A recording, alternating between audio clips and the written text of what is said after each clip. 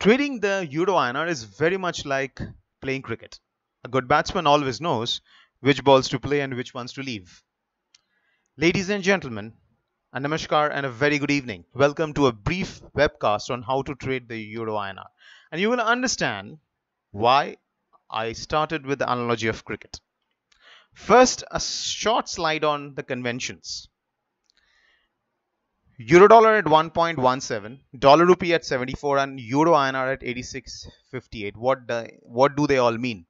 They basically means that whatever comes first in the symbol is always 1. Now, how is the value of Euro INR derived? This is very important. It's simple arithmetic. Elementary school level arithmetic. It is a multiplication of two currencies, euro dollar and dollar rupee. There is no other currency involved here. Understand this very clearly. Euro INR is nothing but a multiplication of these two currencies. For example, if euro dollar at this point in time is 1.17 and dollar rupee is 74, euro INR will be trading near 86.58. If it starts to go outside this value significantly, then arbitrageurs will bring it back here.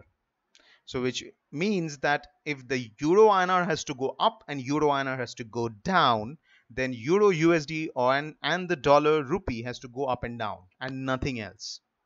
So then the question comes, when should you buy the euro INR? Like cricket, when should you play the stroke? You should buy, before you buy and sell the euro INR, first you have to form a view on what is your expected trend of euro dollar and what is your expected trend of USD INR. Without forming a view on euro dollar and USD INR, one cannot trade the euro INR. And that's how I trade, and that's how one should trade. You cannot trade the euro INR without having a view on euro dollar and USD INR, because those are the two currencies which dictate whether the euro INR will go up, down, or stay sideways. So when should I buy? I will buy when my view on the euro dollar is upward and dollar rupee is upward. I'll be aggressively long. If at least one is upward, the other one is sideways, I'll be long, but moderately so. When should I sell? Just opposite. If my view is both the currencies will fall, I will be aggressively short. If at least one will be down and other one is sideways, I'll be moderately short. When should you avoid? It's like that great batsman who knows which ones to leave. When the two currencies are following opposite trends or they are both sideways, then I should avoid euro INR. So don't trade euro INR, or else like that stupid batsman you will get caught. So now the question comes, how do I track the euro dollar? I use three types of filters: the charts, events, and news.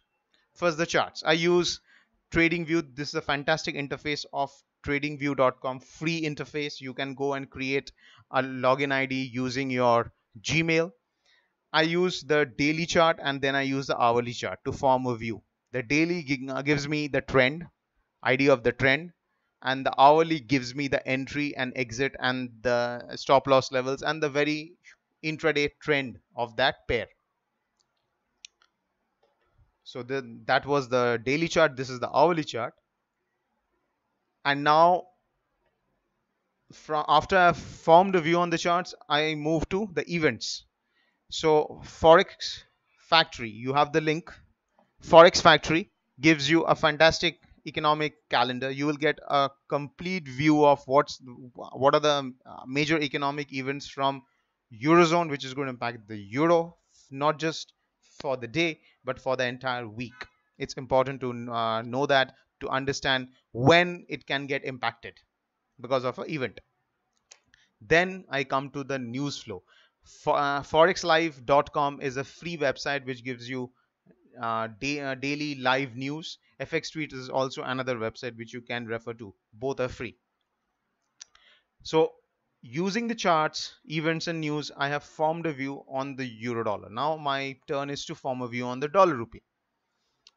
Three filters over here as well. I use the charts. I have a look at what's happening with the equity markets, not just here, also internationally. and what's happening with the dollar against other international currencies. So the daily chart gives me the idea of the major support and resistance, the broader trend if there is one. And these are the website where you can access the futures charts and the spot charts. Then I come to the hourly chart to come to specific support and resistance levels which I can utilize to enter into intraday trades or intraday view, right? So after the charts have given me a fair idea as to what could be the trend intraday of dollar rupee, I look at what is happening in the equity markets, not just the Nifty, but also what's happening internationally. So investing.com gives me a complete list of what's happening around the world in equity markets. So if equity markets are rising, it is good for the rupee, and hence it's going to be negative for dollar rupee and vice versa. Then I look at what is happening to the dollar against international currencies. So in that list, I consider a few currencies very important. I look at what's happening with gold. I look at what's happening with Singapore dollar, Mexican peso, Brazilian real, South African rand, Chinese yuan, British pound, and the euro against the dollar. So if most of the currencies, including gold, is saying that the dollar is depreciating against them, then it's a clear sign that the rupee can also appreciate and the dollar rupee can fall, and vice versa. So this now helps me, these three things will help me to form a view on the dollar rupee. So I've formed a view on the euro dollar, I've formed a view on the dollar rupee. Now I'm ready to now take a trade, whether buy or sell or avoid on the euro INR. Whenever you trade the euro INR, these three rules always have to be adhered to, or else you are risking your client's longevity. First, you should not exceed 100 contracts of trade in the euro INR. Second, always have a stop loss and stick to that stop loss. And third, one who fails to have a stop loss may end up with unlimited losses. So with this, I'm signing off. Have a fantastic day ahead.